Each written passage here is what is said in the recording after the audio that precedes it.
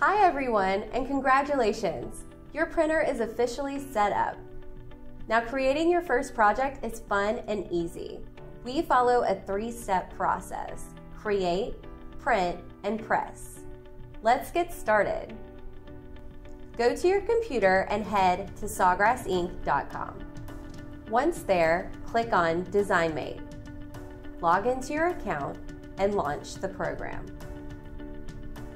Once it's open, you'll notice you have access to hundreds of different product templates and pre-made designs. These designs are an easy way to get you printing fun and vibrant content. But if you're looking to get more personalized, we can do that too. All of our designs are completely customizable. First, pick a product. Let's say you want to make an 11-ounce mug. Head to the Products tab and choose the mug template. We're going to add a photo, so go to Upload File and then select Upload Image. When you add an image, you have to assign it to a gallery category. This will make it easier to find the image later. You'll notice that there are ways to adjust the color, including filters.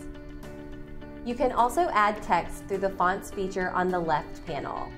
You'll type your text in the top box and then set your font, size, color, and apply any effects.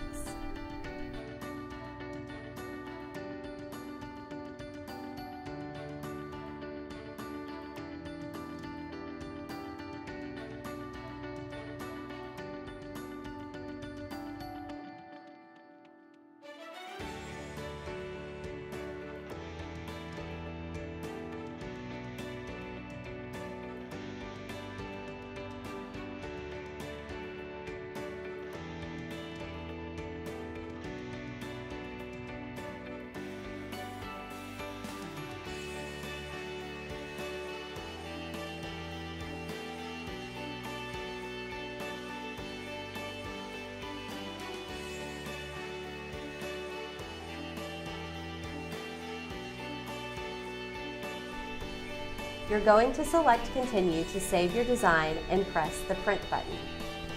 Your system will now open up PrintMate. Make sure your design is mirrored and that you're set up to print on TruePix paper. Also be sure your substrate is adjusted to properly reflect the type of substrate you're using. Hit Print and your design will be sent to the printer. Once it comes out, use heat tape to secure the print to your mug. Then take your mug and place it in your mug or tumbler press. We're using a mug press today. The time and temperature are preset, so you just watch the dots advance and it will beep when it's done.